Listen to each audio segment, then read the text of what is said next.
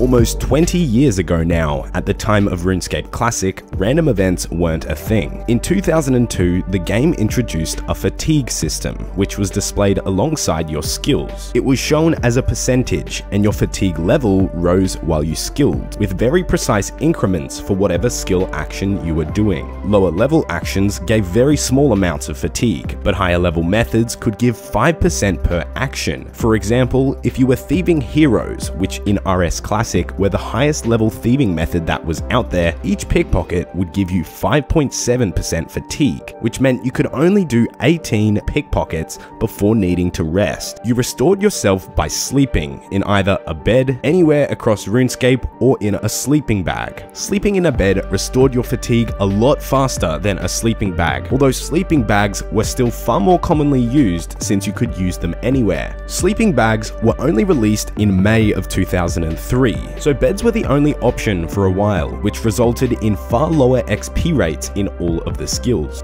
While resting, a very old style capture appeared, and to exit the resting screen, you need to complete it, which was a tool used to stop bots at the time. A few years later, in 2004, RuneScape 2 was released, where that fatigue system was replaced with random events, which are currently present in Old School. These random events acted as RuneScape's bot protection system, with some random events being aggressive or teleporting players to new locations, which low-tier macros didn't know how to handle. Random events were entirely removed from RuneScape on the 24th of October 2012, where it was briefly outlined in the news post stating random events will no longer activate in-game, and another method of obtaining the costumes and emotes will be introduced. All of the old random event costumes can be bought from Iffy in Varrock on RS3, and upon buying any of those sets, you unlock its particular set of emotes. All of the random events from the 24th of October 2012 got new homes scattered all across RuneScape. Evil Bob the cat can be found at Scape Rune through the Fairy Ring CIS. You can play the random event as it used to be, but there are no rewards. The Sandwich Lady can be found in Ardi, running her own market stall. If you're caught stealing from her, you'll feel the wrath of her baguette. Leo the Gravedigger can be found in the church in East Ardi, and the dragon from the surprise exam is a professor at the Varrock Museum. So we all know what a random event is, but what exactly does your player have to do to spawn a random event? No one actually knows exactly how, but some players have worked out the basics. The concept of randoms are kept very quiet on Jagex's end, which is assumed to be because random events are tied a lot into Jagex's bot detection system. Upon logging into RuneScape, the game starts a timer for your account, and after 5 minutes, your account is given the chance of getting a random. Every 5 minutes after that, you get another chance of a random, provided your account meets a certain piece of criteria, which has never been clearly disclosed by Jagex. Players assume that it involves some combination of actions like opening a door, exiting an instance, or gaining some experience. Old School RuneScape was released with some dangerous randoms, which were all removed in an update in September of 2014. Old School RuneScape was released to the public in February of 2013, so this update was about a year and a half after Old School came public. The dangerous random events included ones like the high-level zombie that appeared while you're burying bones, or a shade could also appear as well. Both of those monsters have been relocated to the bottom floor of the stronghold of security.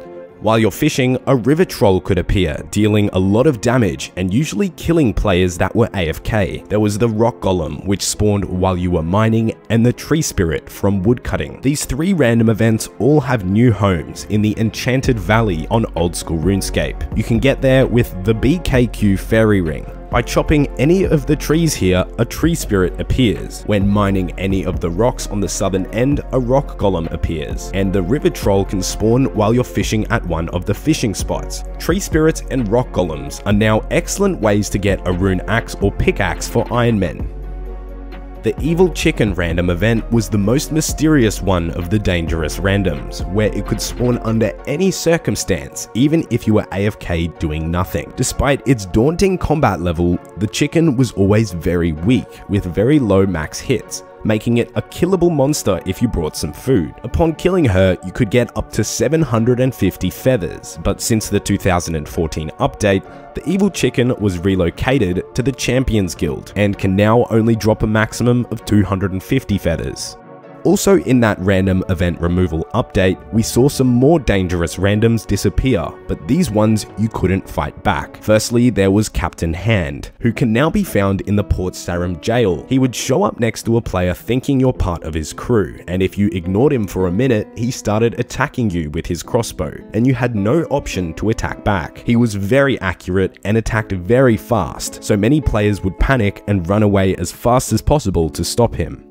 Little did they know that you could talk to Captain Hand while he's attacking you, and he stops killing you and gives you a reward. A similar one was the Swarm, which randomly appeared and started damaging you for small but consistent hits. All you had to do was walk a little bit away and it would disappear.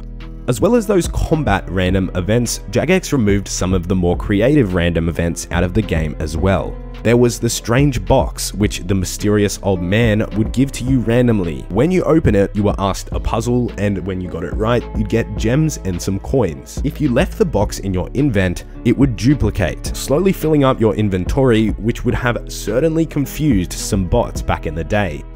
While you were teleporting, you'd sometimes end up in an abyssal room called Lost and Found. Here, you needed to pull the odd lever out to teleport to the location you were going to. If you pulled the wrong lever, you'd get jolted and damaged. Jagex also removed the randoms that damaged your items and equipment.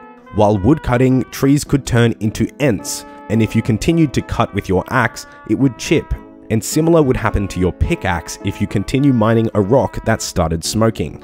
To repair any of these, you take it to Bob in Lumbridge, and if your account had any of those items before that removal update, they were reverted to their normal items so that there wasn't any discontinued items in old school. There was also fishing whirlpools, which stopped you from fishing, and this allowed you to continue fishing at that spot for a few minutes. Also, when fishing, there was a giant fish that could come up and steal your equipment, and it would spit it out and throw it nearby. All of those were removed on the 11th of September in 2014, so a year and a half after old school came out. That of course still left all of the quiz and puzzle random events that we know of today. In that removal update, random events also became optional, showing how ineffective they were on modern day bots.